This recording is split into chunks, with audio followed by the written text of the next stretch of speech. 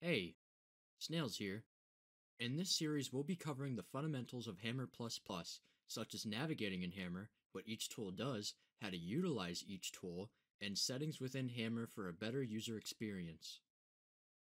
So, what is Hammer++? Hammer++ is a free extensive modification of Valve's Hammer editor for the source engine, with the premise of being a more stable, up-to-date version, with many bug fixes and several improvements present in modern level editors. I'll also be sure to put the Hammer++ download link in the description. Alright, now that we're in Hammer, you may notice that everything is grayed out. That's because we haven't made a file to create the map yet. In order to do that, it's quite simple. Just click File on the top left and select New. Now that we have a file made, we can start working in Hammer. But first, let's go over some settings by heading up to Tools and selecting the Options button.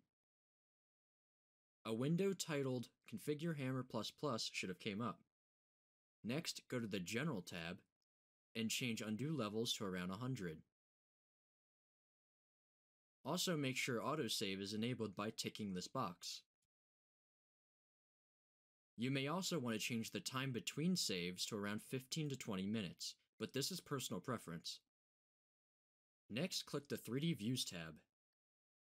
You'll see 3 panels, 1 for Performance, 2 for Navigation, and 3 for General. I recommend copying my Performance panel, however my settings might not work for you if you have a lower end PC. The Navigation panel and the General panel are both user preference. Finally, let's click the Hammer++ tab. This tab is dedicated for new settings in Hammer++. All of these settings are user preference, but I do recommend you set FPS limit to the refresh rate of your monitor for a smoother experience. We can now press OK, and your settings will be saved. Now let's move on to the 4 views and how they work. The first view is your camera view. This view allows you to see a 3D view of your map. The second view is your top view. This is a 2D view on the X and Y axis. The third view is a front view. This is a 2D view on the Y and Z axis. Finally is your side view. This is a 2D view on the X and Z axis.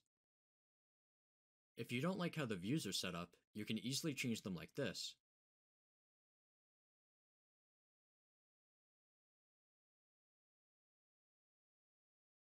You can also resize the views like this.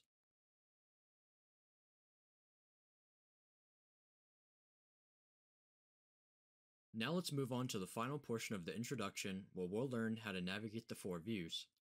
In your camera view, you may notice you can't look around. In order to use the camera view, you have to hover your mouse inside the view and press the Z key. Now you can look around the 3D view. Press the Z key again to leave that view. Next is the 3 2D views. They all work the same, so I'll demonstrate inside the top view. Hold down on the scroll wheel to move around inside the view. You can also scroll in and out to increase or decrease your view on the grid. You can also change the grid size from 1 to 512 with the bracket keys to get finer control of brushes.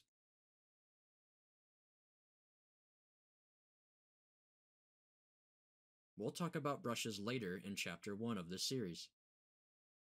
Now that you've made it to the end of the introduction video, you should have a better understanding of using Hammer. If you liked this tutorial, consider subscribing and liking the video, and I hope to see you in Chapter 1, where we'll learn how to make and manipulate brushes. Bye for now.